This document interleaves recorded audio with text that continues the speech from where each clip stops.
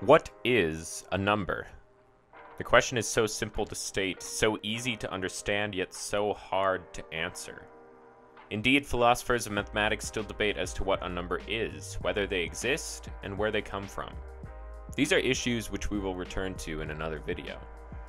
In the late 19th and early 20th centuries, mathematicians and philosophers began trying to formalize what it meant to do mathematics, and through this process they came up with the notion of a set, which seemed to work well with our intuitive notions about language and how we, as humans, ultimately view our surroundings.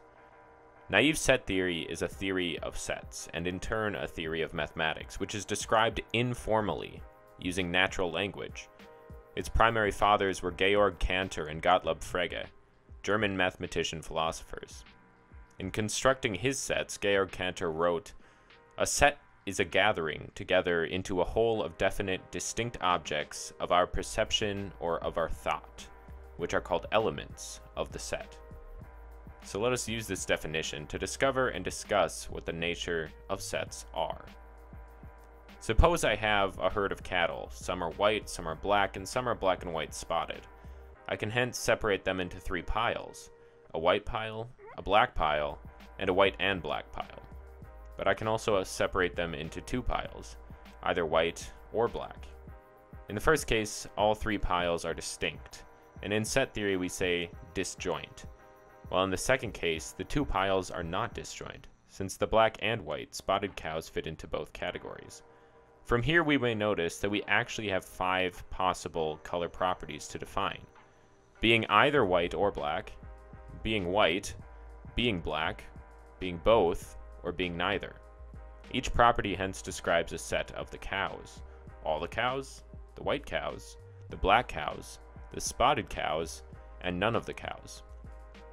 To describe none of the cows as a set might seem unintuitive, but this set, called the empty set or the null set, actually has some nice properties which are used in the theory of sets, so we'll allow ourselves to utilize it.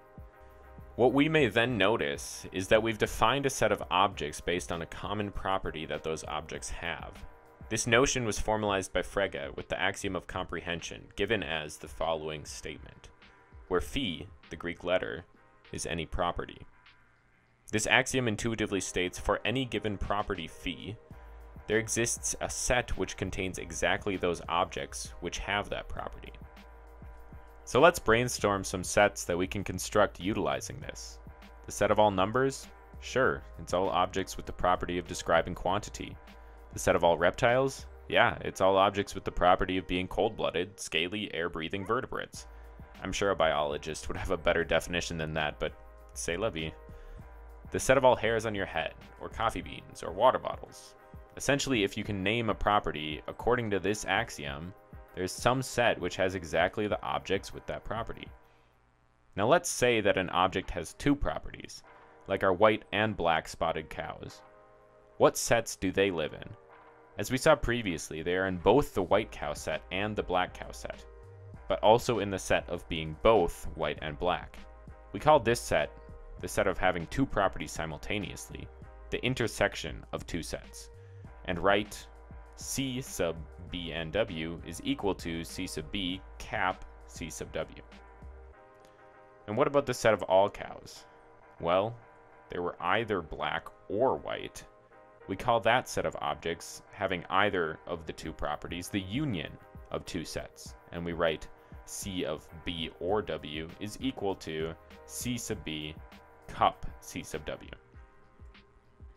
And finally, what if we wanted to talk about all the cows which didn't have a certain property? For example, all the cows which are not black. We call this set the complement of a given set and write neg C sub B or C to the C sub B or overline C sub B. From observation, we can see that this set is identical to the set of all cows which are white but not black and white. So we can formulate the following identity. Neg C sub B is equal to C sub W cap neg C sub B and W. These operations serve as the foundations for constructing mathematics from sets. One way to construct the natural or whole numbers from the theory of sets was given by the Hungarian-American mathematician John von Neumann, who defined 0 as the empty set, 1 as the set which contains the empty set, 2 as the set which contains both the empty set and the set that contains the empty set, and 3 and 4, so on. Replacing the sets with their defined numbers, we can see that we have 0 as the empty set, 1 as the set that contains 0, 2 as the set that contains 0 and 1, 3 as the set that contains 0, 1, and 2, and so on. The reason this construction works so well is that each set has the intuitive quantity or cardinality of objects that we normally associate with each number. Notice that 1 contains 1 object, 2 contains 2 objects, and so on. Further, there is a natural ordering on these numbers. That is, we can say that 1 is less than 2 because the object 1 is in the set 2. Another way of writing this is 1 is in 2 implies that 1 is less than 2. And this ordering is then naturally extended to all natural or whole numbers. This provides a foundation of arithmetic, the most basic form of mathematics. Now, central to the practice of mathematics is the notion of a mathematical function, often defined as a function f from a set D to a set R is a rule that assigns a unique value f of x defined as y in R to each x in D. In other words, using our formulation of sets, a function is a rule which sends every object x with property D to a single object f of x with property R. It is then easy to see how functions do not need to take numbers to numbers, but could be defined easily on any objects which we can accurately describe by properties. Perhaps even more importantly, however, is the observation that we may actually define a function as a special kind of set. Say that to every object x with the property D, we append a 1 next to it, and append a 2 to every object y with the property R, writing x and 1 in a set and y and 2 in a set. Now for each x in D, we may pick a single specific y in R to associate with it, and write parentheses x, comma, f of x is defined as the set which contains x and 1 and y and 2. This is the notion of a Cartesian product, named after the French philosopher René Descartes, who uttered the famous words, "I think, therefore I am." We may then define the function f in the theory of sets as the following. F is the set of all ordered pairs x, f of x, as defined above, such that x is an object with property D.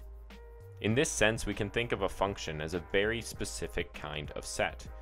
Continuing to generalize the notion of sets has allowed mathematicians to formalize a wide range of mathematical ideas. But there's a problem with what we've formulated today. Let us return briefly to the axiom of comprehension, from which we built our entire theory of mathematics. Recall that it stated that for any property phi, there is some set x which contains exactly those objects which have that property. This notion, it turns out, is too vague, too general. You may be familiar with the liar's paradox, where a person states, "This statement is false." A statement such as this raises the question of whether the statement actually is true or false. Well, if it's true, then it's false, and if it's false, then it's true. In other words, the statement is not well founded. A similar paradox called the barber's paradox concerns a lone barber in a town who shaves anyone who doesn't shave themselves. The question is whether or not the barber shaves themselves. If they do shave themselves, they cannot possibly shave themselves. And if they don't shave themselves, then they have to shave themselves. Again, the barber's property is not well founded. Bertrand Russell, a British mathematician and philosopher, raised this argument to Frege's naive set theory. Consider the property phi of x defined as x not being in x. That is, the property of a set not containing itself. The axiom of comprehension states that there has to exist some set such that x is equal to all objects which don't contain themselves. From here, we may raise the question, is x itself in itself? If x contains itself, then it cannot contain itself by its defining property. And if it doesn't contain itself, then it has to contain itself by its defining property.